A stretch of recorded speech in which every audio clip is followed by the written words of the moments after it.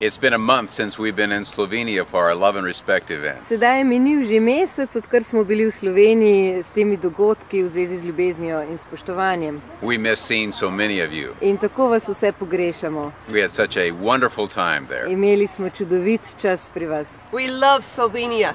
In zelo rada imava Slovenijo. We try to bring love back into Slovenia and respect. Poskušala sva pripeljati nazaj v Slovenijo malce ljubezni, pa tudi spoštovanja. Sarah and I would like to make a recommendation. In Saro bi vam rada nekaj priporočila. As a couple or individual, would you consider reading the Love and Respect book during vacation? Kot par ali kot posameznik, ali bi se odločili, da preberete knjigo Ljubezen in spoštovanje? Wherever you might be, would you consider reading it?